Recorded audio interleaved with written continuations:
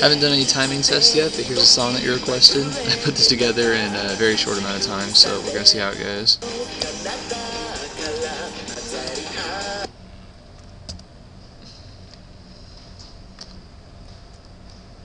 Not to mention I'm doing this at school, so we'll see.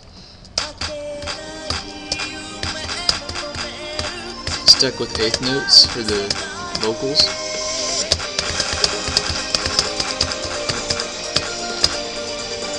Being a slower song, I'm gonna go for simplicity.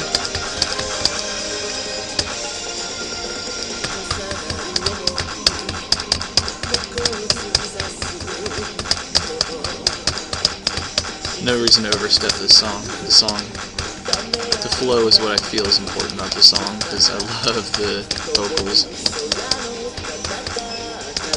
Can't remember his name. I know Kinya is his last name, or first name, whatever. Great voice.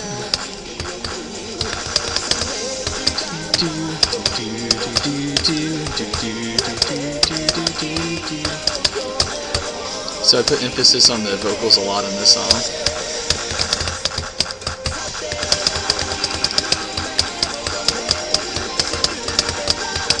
It's a very refreshing switch up. I switch it up about every 6 measure, or every measure, which is every 16th notes.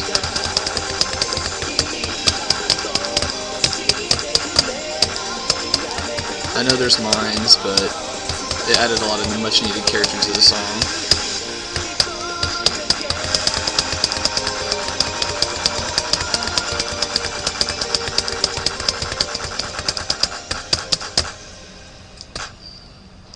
Anyways, that's what I have so far. I thought it looked really good, so I'm eager to hear back from your comments, so let me know what you think. Oh, 1 miss. Oh, that's so gay. Anyways, yeah, I'll work on the other difficulties later. I don't know what difficulty you play, you still haven't told me that, so if that looks like the kind of difficulty that you like, I'm trying to get it, I'm trying to appeal to multiple crowds here. Not to mention I made that, all those steps, if you haven't noticed, I don't know if you play DDR on pads, or if you've ever played DDR on your feet at an arcade, but my steps are made for the feet. I mean, that's very important to me, is the flow of a song. If it can flow well on your feet, it'll flow well on the keyboard, so that's the reason for some of my note placement being somewhat repetitive at certain parts. Work on flow. So anyways, I'm at school, so I should probably make this short.